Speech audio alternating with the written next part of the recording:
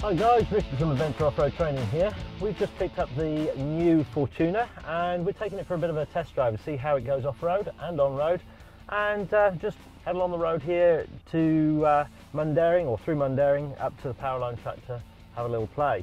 So let's get to it. So with the new Fortuner, it's got the global diesel engine common across the range from the Hilux, Prado, and now the Fortuner. Fortuner is a new model to Australia, so it's going to sit well in the marketplace. It's obviously competing against MUX, Colorado 7 and Challenger, so that's where it's placed in the marketplace. It's very, very high spec, this one. This is the Crusade, and yeah, it's got all the bells and whistles that you'd expect of the top of the line model, but it goes well too. And with the new 2.8, the 6-speed auto box, even has paddle shift, which is excellent. So we'll have a play with that a little bit later. So nice and smooth, a little rush of air from outside, and that's about all you can hear. So cruising at just about 105 k's an hour. Very, very quiet as far as the engine noise goes. You can hear the engine a little bit lower in the range, so when you're pulling away, low revs.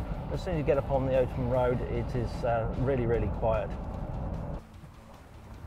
Okay, so here we are up on the Powerline track, and we're going to get underway. We're going to have a little walk around first, the new Fortuner, and we'll see what we have in store. So basically, from the outside, it's all brand new. This model hasn't been available in Australia up until now. If you think back to the old Hilux Surf, this is basically a modern version of that, based around the Hilux platform, but a wagon base. So again, nice little niche in the market for it to come into. Okay guys, let's start with the engine. We've got the 1GD FTV engine. This is the global diesel engine, the 2.8 as the power plant. So it's very tidy, very neat.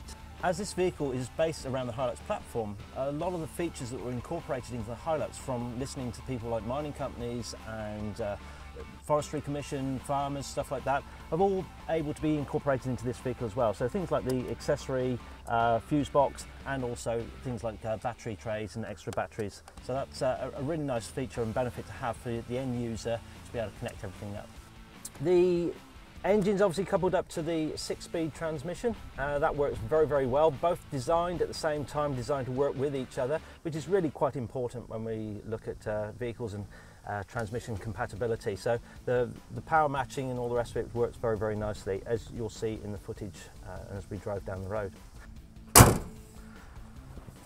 Okay, so although it shares a common platform with the Hilux, the exterior styling is completely different. It's very, very sharp, very, very nice. It's got the bi-LED headlights, and yeah, very, very modern looking vehicle. Okay, so got a nice 18-inch alloy wheels here. One of the features I really do like is the nice large doors to get climbing in and out of. Okay, so very often you get a very short door, difficult to get in and out for your passengers, certainly if you've got big passengers.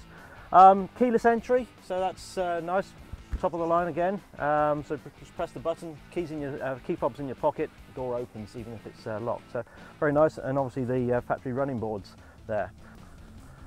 Okay, so a few nice little features here. Obviously factory reversing camera just there, reversing sensors here and here, and this is my favourite little bit. How cool is that?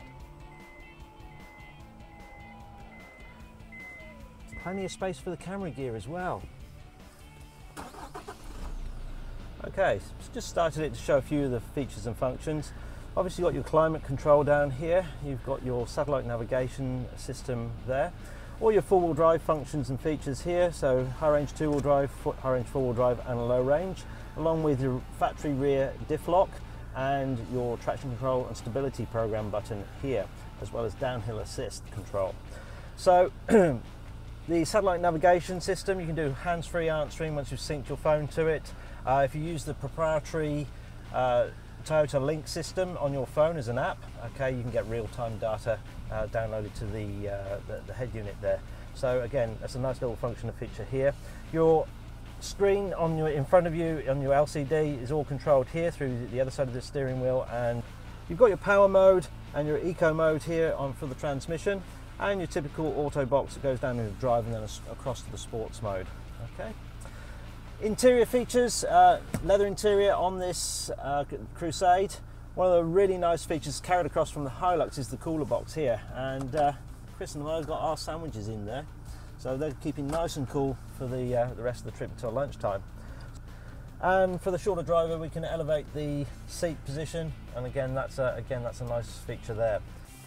So more than enough leg room for a tall person like me, even with the front seat fully reclined. So very nice and comfortable for your passengers. So plenty of space in the boot here, okay, and still room to get the seat down and move that across. Put the third row seat up there. Nice and easy to do. Okay, so pull that up. And that's about it from the interior. Let's go and have a drive and see how it goes off-road. Okay, so the new Fortuner, independent front suspension, live rear axle, coil sprung suspension at the back. It gives you the best of on-road comfort and drivability and off-road ability. Okay, so with the rear coil sprung axle, it's got lots of articulation.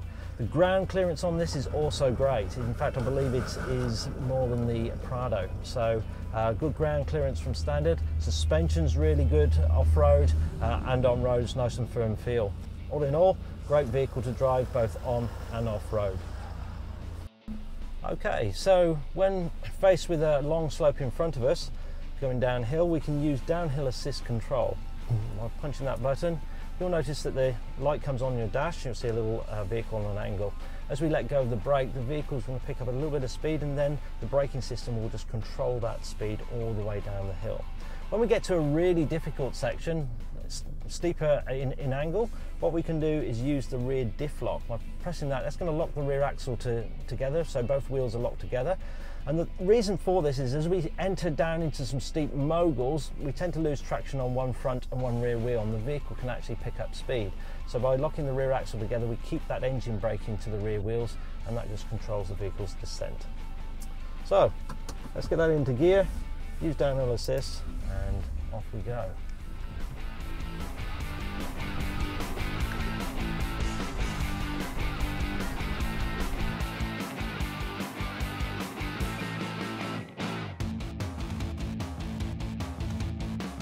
We've had a great fun out here in the bush today, driving the new Fortuner. Very nice to drive, really capable off-road, as you'll see from some of the footage. We haven't gone light on it. What can we say? Awesome vehicle. I think everyone in the marketplace is going to be interested to drive these, and I think it's going to feel like quite a nice niche in the marketplace. I'm Richard from Adventure Offroad Training. Remember, when you're out there, have fun, gain confidence, drive safely and tread lightly.